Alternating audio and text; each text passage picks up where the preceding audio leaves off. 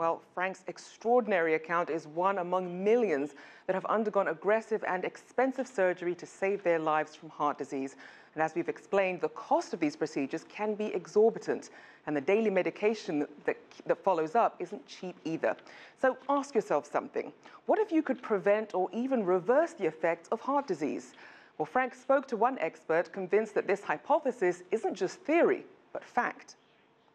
Dr. Joel Fuhrman is a family physician and researcher who specializes in preventing and reversing disease through nutrition. He's also a best-selling author, and his latest book is called The End of Heart Disease. Dr. Fuhrman, thanks for joining us. In your book, you say that heart disease, coronary heart disease, which is one of the #1 killers in the world, can actually be prevented and even reversed. But how is that possible? That's right. Even the question demonstrates that people don't recognize the simplest fact that heart disease is completely unnatural for the human species. It never happened before in human history. It doesn't happen in the wild kingdom. There are actually primitive populations and even areas of the world today where heart disease doesn't exist, where people eat a more natural diet. The point is that we don't have to have heart attacks. We don't have to have strokes. It's predominantly a nutritional issue, and it doesn't have to happen to you. You can do what it takes right now to eat a diet that's nutritionally superior and obliterate the possibility of having a heart attack or a stroke. But Dr. Fuhrman, the way the medical industry works, basically we're given a diagnosis as patients, and then we're told we need radical surgeries, in my case, quintuple bypass heart surgery, but we're rarely told about what nutrition can actually do for us. What does that mean for patients? You know, that's my mission. My mission is to give people comprehensive, informed consent, meaning that if they knew that heart disease is a reversible condition, they know they don't have to be on blood pressure-lowering medications the rest of their life. They don't have to be on statin drugs to lower their cholesterol. They don't have to be on diabetic medications. They can lose the weight, get rid of their diabetes, lower their blood pressure to normal, bring their cholesterol down to normal. And the point I'm making here, that I'm offering this, almost a guarantee that, say, heart disease would be a very, very rare occurrence. It would almost never occur.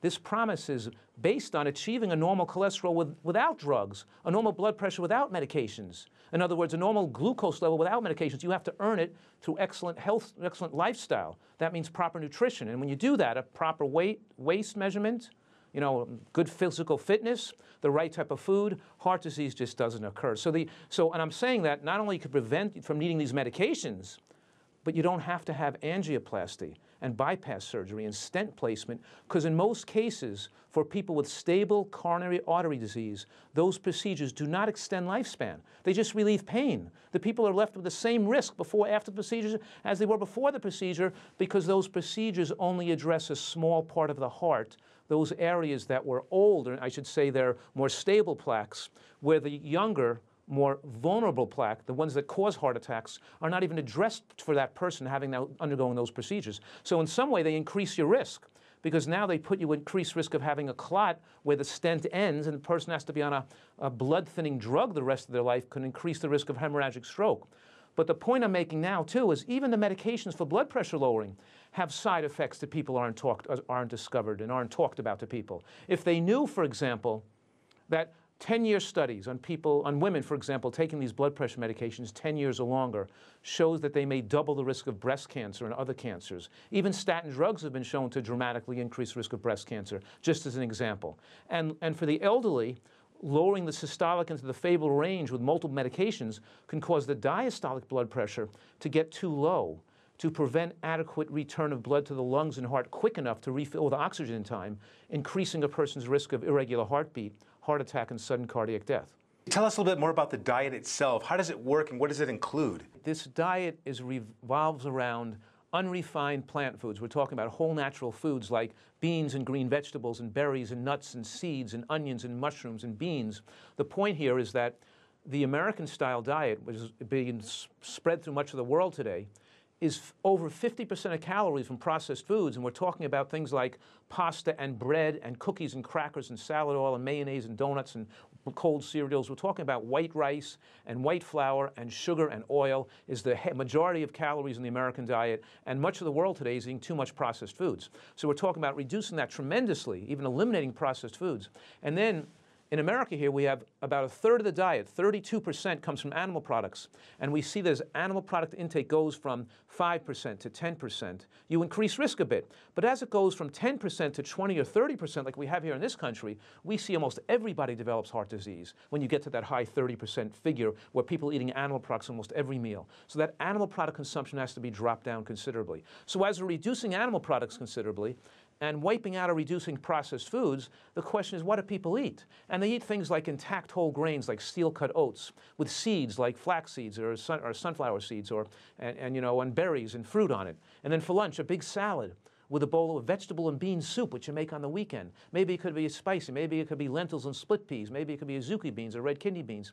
Maybe it's a chili or a bean burger. We're talking about hearing salad, soup or chili or bean dish, and piece of fruit for dessert. And then at dinner too, and if we're using animal products to flavor a mixed vegetable dish, we're using it as a condiment, just as a flavoring agent, not as the main central part of calories in the meal.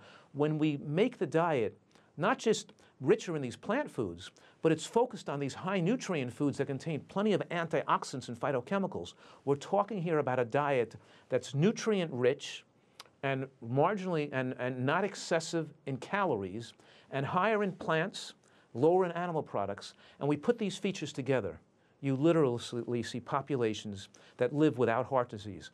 You're talking about preventing and actually reversing heart disease through the use of proper nutrition. This is really remarkable. Let's say a patient like myself decides to take you on here. How long will it be before I could actually see some results, doctor? Well, that's the amazing thing. I gave an example in my book, The End of Heart Disease, of a person who was having chest pain. He was having unstable angina right at that moment when I approached him.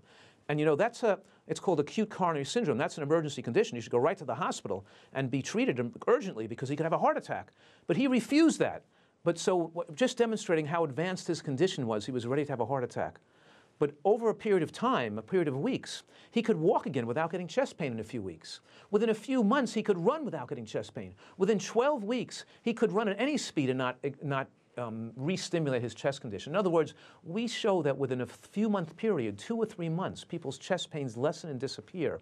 And over a period of a year or more, their obstructions reverse to a degree where the test shows the flow has been greatly increased to their heart. So it doesn't take long. By the time a person can be evaluated and and have those procedures like bypass surgery and then rehab again, by that time, we can have people feeling better, having lost 20, 30 pounds, having their chest pains be reduced and going away. In other words, people can take control of their health without these not just expensive, but dangerous procedures that are needless and futile because the person isn't left in a healthier state and they're not really taught the right way to live after the procedure.